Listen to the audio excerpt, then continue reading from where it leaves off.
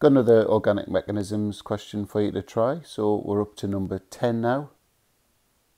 There it is there. So if you want to have a go at that, pause the video and then play on when you're ready for the answers. Okay, so we'll make a start by adding some curly arrows. So if we have a look at what's going on in this step here, you can see that we've got the C double bond O changing to a C single bond O. There's a minus sign on that O there. And the OH group, this OH group has attached itself to that carbon.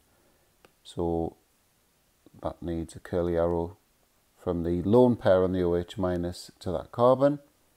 And to create the single bond here with the negative charge on, we need to repel a pair of electrons from the middle of the double bond. So it's the pi electron pair that would be repelled onto that O, and that would generate this situation here.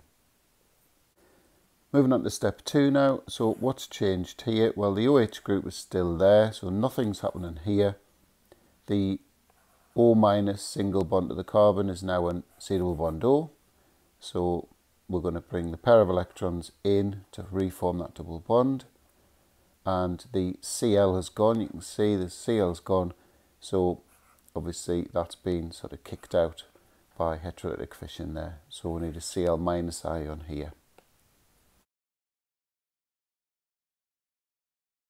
So the last little bit, what is the role of the OH minus ion in this mechanism? So if we have a look at what is it doing, it's donating a pair of electrons to this carbon, and so therefore it's acting as a nucleophile.